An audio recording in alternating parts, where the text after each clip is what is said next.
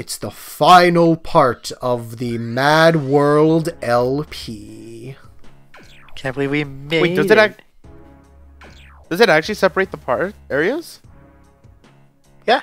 Oh, no, I think it's just the tower, and then the boss is like the Oh, I thought for some reason I thought this was one entire map that you had to do. I don't know. It's literally called Casino Land. I love it. And even like from the map, it looks like what like how every Pokemon city looks like in like a movie. For some reason, they always make all their stupid big cities look like a Pokeball. Something about the facility. No, we're still looking into that. I have another analyst working on it. But I do really like the whole MadWorld map, like the whole different sections. Because you can go back to do each individual section to grind out for a high score, right? Sure he isn't talking or Yeah. Nice. Yeah, Gotta get well, those. It's not quite that age yet, but you gotta get those platinum trophies. You gotta get S++ rank. Yes, that's. Yeah, I think that started with Bayonetta, which was I think their third game they made. Well, and then that gets its basis from Devil May Cry, so it's kind of True. Yeah. So. But did Devil May Cry have an actual like score system, or was it more just like depending on what you did? The attacks had like the score associated, so like as your combo was better and better on the side, you would like a B would pop up and then it would turn to an A, and so it wasn't quite like how it was hard and rigid, sort of like Bayonetta has the hard and rigid, like this is your chapter, and that's from Carrier, isn't it? Because I think that's where like the way that game's really set up is from Carrier. And then the Wonderful 101 sort of changes it up by doing the same like, well, it does it the same way that Bayonetta does it, where you get ranked for individual sections in a level, and then that gives you the level rank, and then you go at the end of the game. It gives you all of your different level ranks for your end of game rank. Yeah, I know. Transformers Devastation did that. Like Platinum, for all its initiative, quirks, and fun, did kind of fall into a rut there where the games were starting to get structured very similarly. Partially that could be because a lot of those games were licensed tie-in games, so like the core game does it too, but again, I could see that being more Platinum games trying to make money, make some coin to stay alive, girls gotta eat, but I mean, they still made good games. They're still great games at their basis. It's just, I wouldn't even see it as a negative. I would just say it as a critique, just that Platinum games for a while there did have very similar structure basis just in terms of level progression, but they've changed it up. I haven't played Astral Chain or Spectral Chain, whatever that one. I haven't played that one, so I'm not too sure how much they may have like mixed up the formula in terms of their whole like the combat and how that's graded in terms of your performance. Yeah. Oh, this is also pretty Bayonetta-y too, huh? Like this is. Yep. You got the elevator section from every beat 'em up ever. This wouldn't be an arcade-inspired game if it didn't. Like even Scott Pilgrim has this shit. And it's a mini boss rush essentially. Yeah, you fight like I think like three or four mini boss. Yeah, you fight this guy. You fight I think you fight one of the one of the drill guys, I think, again. But first we gotta take out the fourth Magus sister. Yeah. Bonk. I missed. I missed. Oops. He's a big ass target. I think the ground slam is not good for and it was. Oh, they gave you plenty of time to do clash with him. Okay, why did that hit you? No one said this was a Husky run. Okay, I'm still wondering how that's not like actually crushing him. Because the spikes is like still. And a punch again.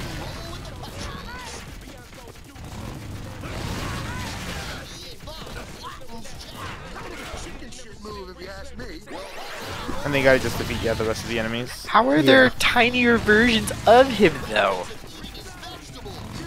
Where did magic. Yeah, and you don't question these things in the same level where these guys have like actual aliens. Yeah, and all the tiny ones are like the most annoying to deal with. Yeah, it might even be a bit more effective to then use the chainsaw slam with these guys, versus the one big solo guy.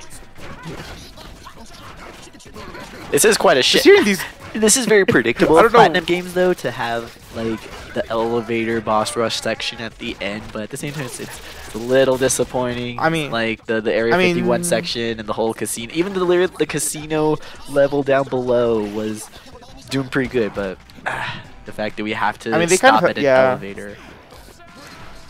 I mean, I think, what was it? Transformers Devastation did change this up a bit, but instead of an elevator, it's just like one long corridor with slightly different corridors you can go between. Yeah, and I mean, this isn't even like the worst Platinum Games boss rush section at the end. I mean, Metal Gear Revengeance, like that, where you didn't even get to fight all of the wins again. They only brought back 2 of them, like as robots. And yeah, that. What? Yeah, it is weird. It is weird. I've yet to play Metal Gear Rising, so I don't know. Yeah. Whoa. But no, because Rising has the best final boss of them all, so it kind of makes up for it. The bosses in general. I mean, I'm honestly of the opinion that Mistral's theme is the best of the Winds of Fate's theme. So, but I just think it's really interesting that with that game, especially, that they focus so much on making these memorable bosses. And then they're like, okay, we're gonna bring our bosses back, and then they don't even bring them all back. It's like, what the fuck were you doing? Why? You put the work in. I mean, you had sheets of them, like, use them. Especially when that's basically video game, like, cliche 137 is just reuse your bosses. Reuse them. Boss rush, yeah. I mentioned this a couple times before, but like I think in comparison to something like No More Heroes, which is like probably the game that you would most compare this game to, is that I feel like that game does a better job like making the bosses feel like actual characters, because like you get a good sense of who each person is like before you fight them, and then as well as giving them like a unique final, like a unique boss fight. While in this game it's more so just kind of you have a cool design, you have a cool fight, but you don't really know or care about them as characters. They're just kind of things that you fight. And that's almost something that's uniquely whole to No More Heroes 1. In fact, is that the way that the game structures like those bosses, the way that it structures so cue a scene, Travis is riding his motorcycle into an area, and then all of a sudden you get the black and white, and then you get the you get that whole like scene, and then you get a quick cutscene that kind of goes to what's his dealio, and then right before the boss fight you had a whole nother cutscene that kind of revealed the personality of the boss fight. And, it's why all the bosses for No More Heroes are so memorable, is because you had those pre-fight scenes that in No More Heroes 2, they made the decision to change so that rather than the bosses having this introductory scene where, you interpreted how that character might act, or you kind of got the personality from how the character talked, instead they changed it to just a straight-up phone conversation where, yo, Margaret's this girl, she's a little cray-cray, but I think she has like something to do with the moon. I don't know anything about that. And so like every boss just gets this phone conversation that just lays out their spiel and their deal. And I mean, you get the same amount of information relatively, but because it's delivered in a much different way, you get that less memorable impact. And so I feel like one thing for No More Heroes 2, where it is a better video game than No More Heroes 1, I feel No More Heroes 2 is not that great of like an art piece or like as a media thing. No More Heroes 2 is needed to improve on some things to be as grand as 1, even though 2 is a better game and like plays better and stuff like that. I forget this one. They just introduced all this area. They just make you fight all these big guys. All of the big guys. Like, this is just a Thursday night with me and the lads. Also, you were saying about how you don't really know about Margaret. It's like, we do know about Margaret. Marguerite is Greek, you geek. I know, and it means a pearl, and all. It's just, but the thing is, she's the most memorable. Like, anytime I gotta bring up No More Heroes, it's like, let's always remind y'all our nighttime Lolita queen. But I mean, it stands because you have the other bosses. Like, because I can't remember their names, but you had like Toxic Area 51 girl, you had Cheerlead Squad with the football robot, Fake Harley, fake Harley Quinn. I did have Fake Harley with her recorder, with her recorder dual lightsaber. Kimmy, I think is her name. Oh yeah, Kimmy. Yeah, Kimmy's pretty memorable too. Like I like that they stuck that around with the whole like the girls that are obsessed with Travis just really want to murder him because. Shit, what's her name? Because the other character too that you play as in No More Heroes 2, like she also her initial thing, she wants to kill Travis. It's just fun, People relate to Travis by just wanting to murder him. You always gotta love Henry. Oh, Henry motherfucker. But yeah, no, I could see why, you know, more of those comparisons with No More Heroes to MadWorld, but really with, you know, with the favor of time, now that we've seen other games that Platinum Games has made, like, honestly, I would start just making more comparisons that, you know, MadWorld is just that step into Metal Gear Rising. Like, I'd probably start comparing it more to Metal Gear Rising nowadays. I mean, it gets a lot more comparisons to the previous Platinum Games God Hand, just kind of due to the proximity of development and similarities in design there, but I feel like the No More Hero comparison is definitely just more based on the console and the time frame that they were released around the same time, so they were just getting compared all the time. But I feel like now that we've given ourselves a decade to look, it's like not New More really. Heroes 2 came out in 2009 as well, I believe. Yeah, so like it was just really just a very common design is what I see it more as.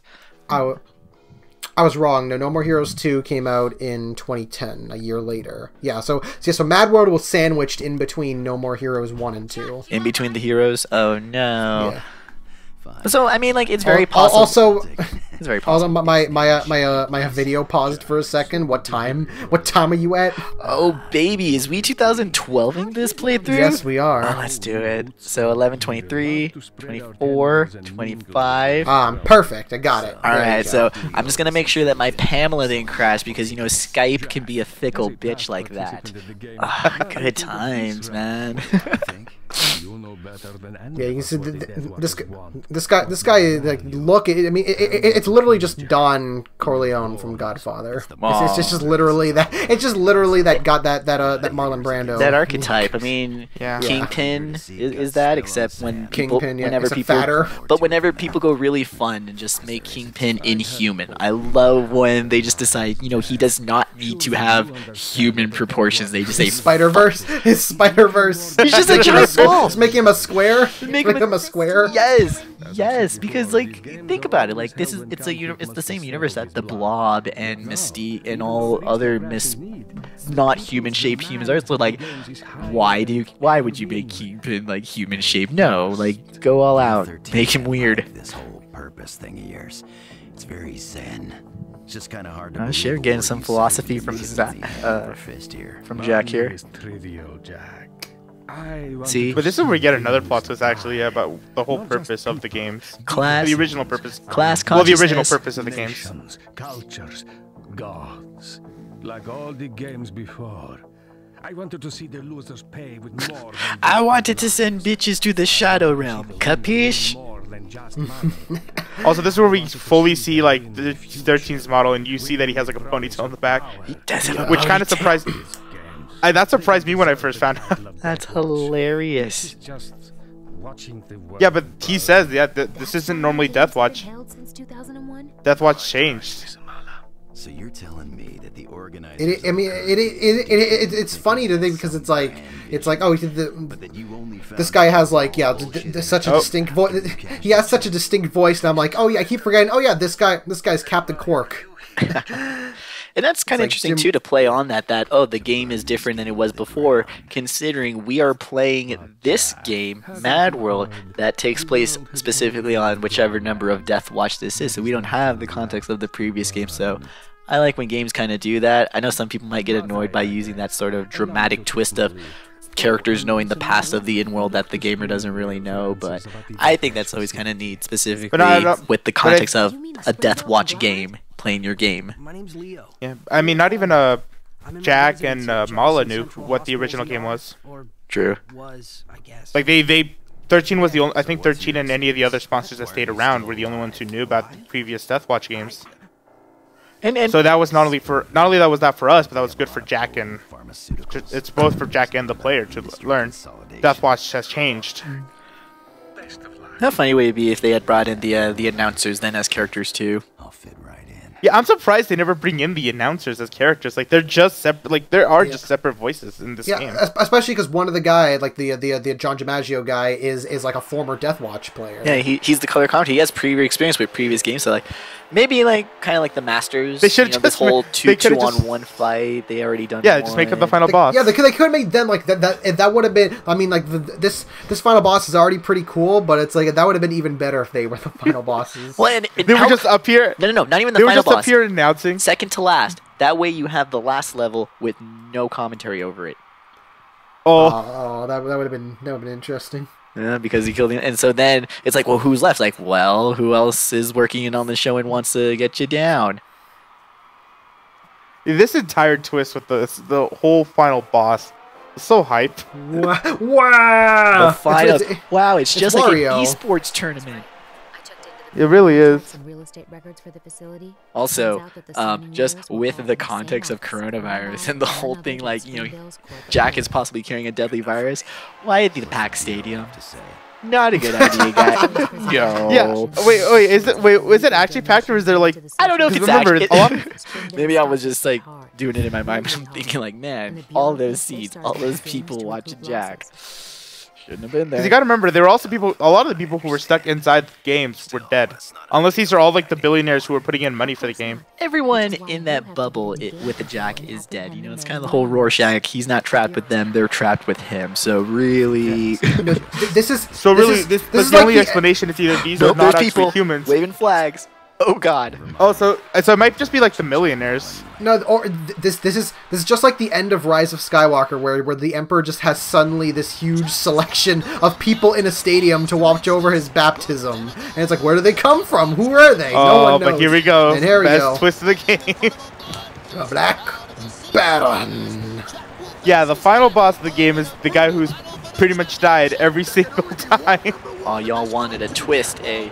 Well, how about an immortal final gosh. boss? Hey, can we talk about his music? I blame our schools. I use that line all the time, just all the time. People always wonder why I sing. It's like, just gotta play MadWorld. Also, yeah, his assistant, yeah, is going to be part of the fight. You can't do, now you she can't doesn't do kill- that. You have to kill him for me. You killed him all those times. Help me kill him again. She's the only one strong enough. Oh, but this part is so cool. Where he just, Bitch. this is a Yakuza moment right here. I was just about to say, this is where he turns into a JoJo villain. But, I mean, yeah. I mean, look, he's even got the stars the on his music. body. God, the music. Yeah, this song is great. Yes. Death watches a tease. Oh, but here's Oh, it's they got the little girl. Yeah, the little. yeah. Kimono girls. Because you saved the geisha girls earlier, they are willing to help you out for the fight. And trust me, you are gonna need them if you're not quick arm reaction time. So what you're telling me Holy is cow, that this- MadWorld has a deep and intricate morality system where your actions in-game affect the final boss fight? Oh my god. I don't No, think so because I think no, you have to because actually they- save the geisha Yeah, girls. you can't actually not save them. They're automatically saved all the time. So no, that would be cool. I'm trying that would to, be cool trying if to you make could the actually box do art yeah. better, right? How else are the gamers supposed to buy and play the game? Now, what would have made this cooler is if Jack also ripped off his jacket. Enter the Ring of Madness, adjacent to the you Garden can't- of Madness. You can't do that, or else it would be too gay. No, but it's Yakuza. Yakuza allowed to be gay. This is not. Everything's allowed to be gay, it's just whether it chooses to be. Oh. Yeah. But now we have, yeah, but the Black Baron is tough. He's pretty Like, tough, don't- but I wouldn't say he's like as annoying as somebody like. I feel like he's like he's the perfect difficulty for a final boss. Yeah, Like- and even with like the later phase, because he has two phases. But yeah, the first phase, he's quick. And they're Like, bringing he's just back quick. the tornado mechanics, because, you know, all these good bosses gotta have a nice wind elemental. Yeah, but I think his is more just less wind elemental and more him just like he's so fast on his attacks that it creates a wind vortex. And also, yeah, his assistant is waiting for you outside the ring, so he can knock you out and push you in. So it can't be a platinum game without the platinum power struggle right here. Oh yeah, I mean, this is classic Oh, I that shit. lost. Damn. Oh, poor Stefan. you know what? I feel like a lot of the problem is that like you saw at the beginning. Well, like I don't know, no, you didn't see, but at the beginning of this part, like beginning of this LP, my like nunchuck was fucking up, so I get really nervous doing those like crazy slashes. 'Cause I'm worried my nunchuck's gonna break. Yeah. But I love this. I love that pun. There's like every. Yeah, but this is really cool because he's hitting you, but you're hitting him too, and then it's like you win. And I don't think you lose. I don't think you lose life. Yeah, you don't lose life. Wouldn't that be? That'd No, be a you little don't too decide. much. It'd be appropriate, but Yeah, but no, but it's too just cool. much. And then the song changes when he gets angry for So Cold. He's ow. Oh, be careful with this attack. It's an insta kill. Yeah, it's an insta kill, and you have to like because you have to like the easiest way to jump away is if you're doing back up. But if you don't, if the camera isn't like in the right part when you're backing up, you'll back up right into the tornado. Oh, That's really the only problem with this. That's really the only problem with the fight, really. It's just that tornado, that attack could easily get screwed by it. But if you are far, oh yeah, see, I don't know how I dodged that because I literally backed up right into it. That was intense. That was close. Oh, I guess your invincibility frames just helped you out in the end. When in doubt, I guess that's another way to do it. You go into it and then immediately dodge. Yeah, I'm like, stay away. Oh. Yeah, and you can dodge your swings really easily too. Yeah, like, I don't know. Platinum is just good. I think Platinum is just good at making final boss fight. Oh, wait, you're not insta kill. To the moon. Oh, okay, no. No, I died. Yeah. I ended up like I ended up falling into the. Yeah, I love how they bring you in the helicopter. They drop you. They drop for some reason. Yeah, for some reason, falling in the thing that time wasn't an insta kill. They just drop you to the side and then just drop you there. Huh. I like how the in-universe Lakitu is just an Apache helicopter. Oh, this is okay. I think this is like. Oh no, that's just a Hadouken. Because he has a second power struggle. There it is. This is the one. No, not a power struggle, just the reaction. Oh shit! He goes in for the thunder kick and everything. Holy cow! Thunderstruck. Foot dive. He's gonna convert that into a full combo, like every other Doctor Doom player does. Ooh, foot dive.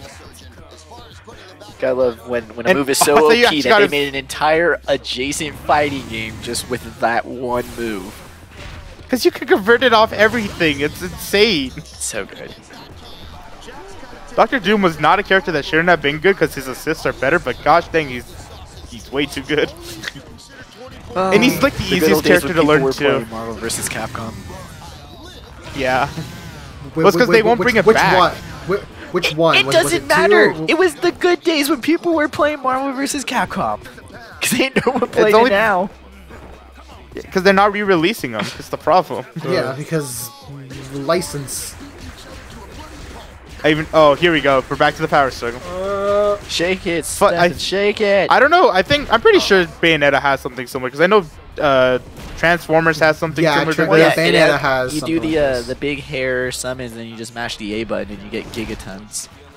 Yeah, I don't know. I'm trying to think if any other Platinum game does it because I know Transformers does it. They all do it. Does Wonderful 101 do it? Yes, because you'll make big fists. Wonderful 101's QT. Oh! They did it again! No! Right at the end. This is the Blacker Baron's ultimate trick. Yeah. This is how you know he's the champion. Yeah, but that's never something I've never seen. I've never seen like when you disconnect the controller. I didn't realize it has a unique prompt for it. Mm-hmm. And you take out the mad. It's not just any And then they drop him back too. Yeah, but that's not it. Because that was only the power struggle. Yeah. Now you got the finisher. Time to finish him. Oh, and I love the finisher so much. Oh, she does help you. She's like, yeah. No, she only helps you because he lost. Yeah, she's like, I don't like you anymore. I never liked you to begin with. Oh, I forget her name's Matilda. We'll remember in Anarchy Reigns. Bet.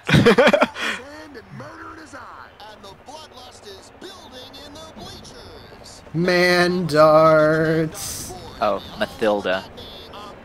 You kill him by the first way you first saw him die. It's like poetry, it rhymes. Hey.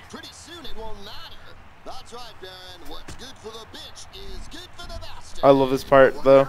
Before you even launch him, bring him up. He just gives him bitch slaps. Well, now it's not even part of the job. This is just Jack B having some fun. Yeah, he can find some pleasure in this games. I mean, he's done it 4 times at this point. So, was it the Blacker Baron or was it the Agent 13 who changed up the game? Because we were talking about that, like how something I think basically the games got hijacked. I was trying to figure like it was the no, Black Baron, right? It had to be because Agent 13 was only just along with the right because he's been with Deathwatch since the beginning. Okay. Yeah, he was only one of the support. Yeah, he's just one of the supporters. But since again he's a sponsor, he can't really do much. It's really only up since again. Even if he changed anything, other sponsors would probably deny his thing and just bring back. I guessing probably like the reason why the sponsors stuck with the modern Deathwatch thing is because they were getting money out of it too. It's the root of all evil. Hey, rank number 1. We're number 1. Number 1 assassin. I won, but at what cost? No cost, really. Well, I mean, how much did the game cost? It was free. Hooray! No, it starts with the Thanos meme, and then it goes into the Lazy Tao meme of nothing. It's for free. Wow. And all the I confetti. also love this. He's just like, I'm just gonna chill. And I think that's snow. Could be going for either or there. It's hard to tell with the black and white color palette. But he's just chilling. You can't do that. That's cheating. I already won. Oh, I love this moment. And this is when Price for Freedom starts playing, and Jack has to survive to the end. I also love how he's just like nonchalantly like, I don't care about these guys ready to kill me. At our considerable expense. Dude, I killed everybody here. Sucks to be. I'll kill these guys too. And I'll kill you. You don't just really threw want his to lighter mess away. with the person who wins your psycho death game. Like, you end up with a killer at the end. Especially since he's killed in 3 other games as well. Well, there you go. But it's also like he killed everybody. How are these 3 or 4 random people gonna kill him? Because he's just chilling. And also, yeah, they just killed him. Leon S. Kennedy. Wow. Saved the day. Yeah, it literally is just Leon S. Kennedy.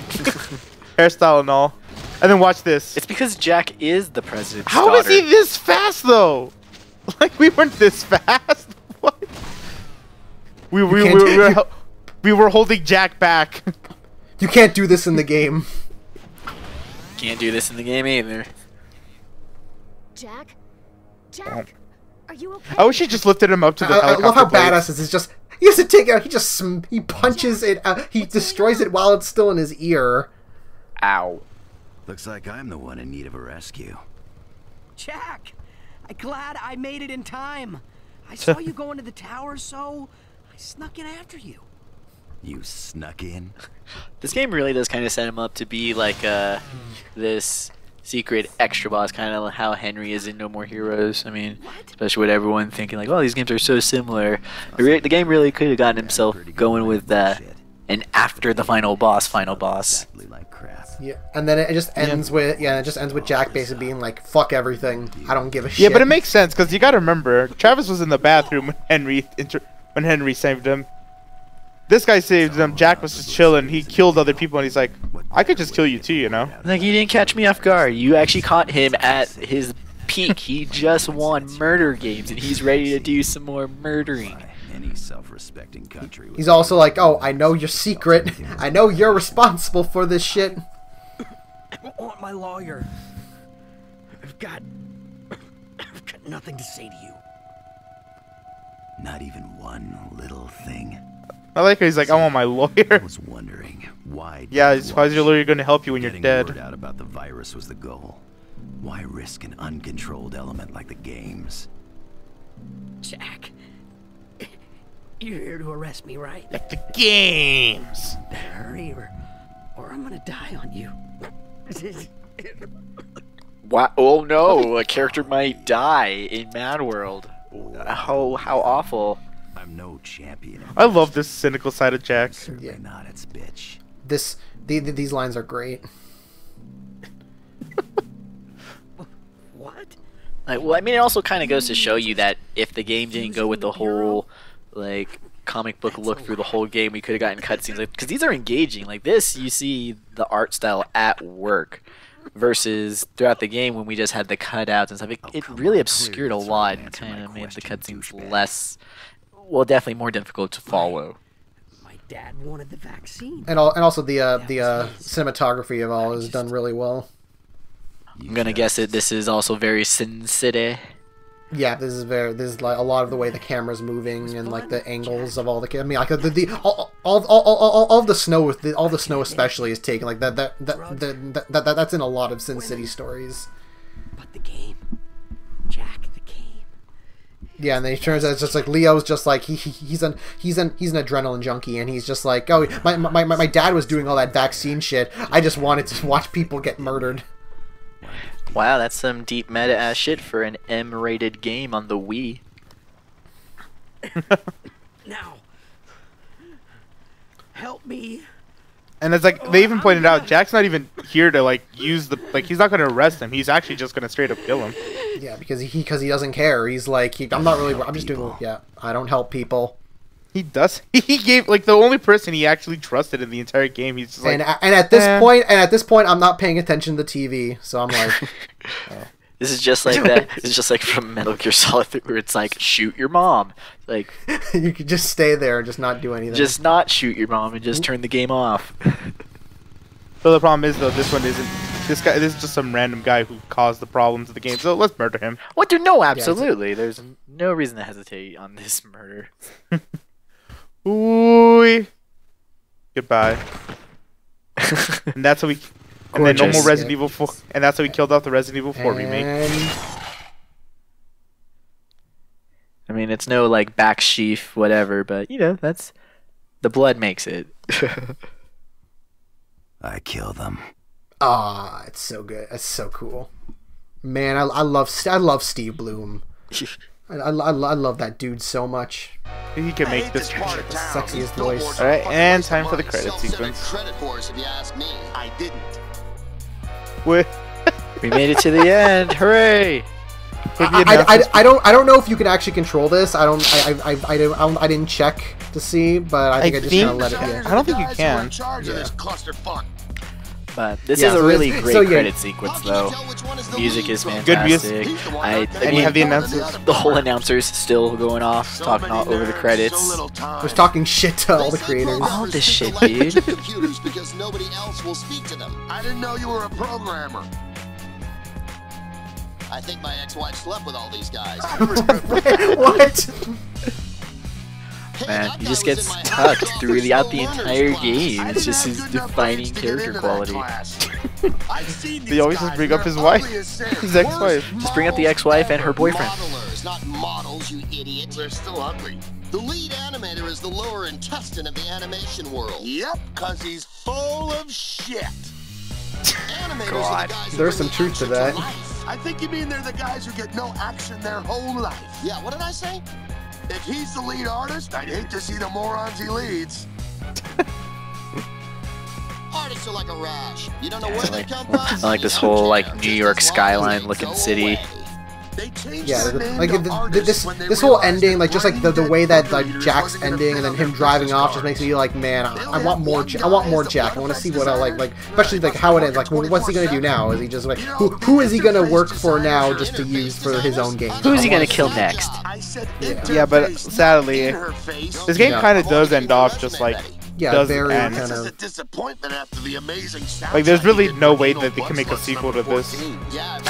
I mean, yeah, unless they do some other type of murder game, but or without, they have to do another one without Jack.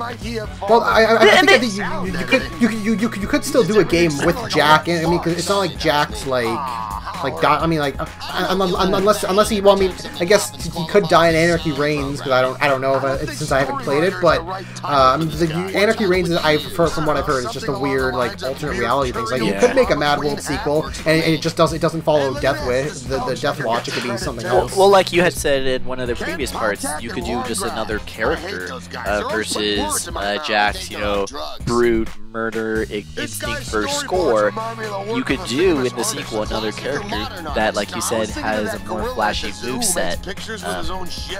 So probably not even go with the whole chainsaw hand, but then you drive the risk of making it way too different. But I think you could do a new protagonist and another type. That could even be part of the mystery of MadWorld 2. Would be like, well, why? How is there another Deathwatch? Like, what? I thought Jack took care of. You could do something fun with that. And I mean, also that whole gameplay style. Like, I think it deserves to. I want to see it like on either like on like the Switch controls or regular PlayStation or Xbox controls, because it's like, yeah, like the Wii controls work for the game, but it's definitely the case of like, oh, it's still kind of dated overall. And it sucks that this is like one of the few Platinum games that's never like, I mean, like Vanquish and Bayonetta got re-released a bunch. Wonderful 101, of course, finally got re-released. Yeah, so like, it's like, yeah, MadWorld's just, yeah. This game could use some more quality of life improvements. Really, I think it would benefit from just getting remastered just all together with all the experience that Platinum Games has with making fantastic action games. I think they could go back to this. They could come back to this franchise and just bless it. I mean, but before we get to that, we just appreciate the song Soul. The ending song to this game, I would argue, is one of the greatest pieces of video game music. And I don't just mean that as like, oh, songs with lyrics or whatever. Like, I'm comparing this to like, you know, your Wily 2, your Sticker Brush Symphony. I feel this is a beautiful song. Like, I know it's just a thug rap anthem at the end to get you all pumped, but I think this is one of the best songs in a video game. I love the techno. I love the techno music. Aaron Weber. Oh my gosh! Hey. Assistant community manager. Hey. We've seen that guy from a distance. Early beginnings. He worked on this game. We should get him to sign our copies. Yes. Yeah. So I need to find my copy. So final thoughts, both of you guys, because we just got like 1 or 2 minutes left. You first, Kilo. I genuinely think like this is a really fun game, and I think when it comes to like this is being Platinum's first project under the Platinum name, they did such a good job of it, and from just like the visual style to the gameplay to even like just the story bits of having the kind of plot twist near the end, especially with Jack, and just gosh, the music's so good. And I really wish we could see a game like this where one it's based around killing in unique ways to get rewarded for it, you know? So I really do like this game though. Which one was the producer?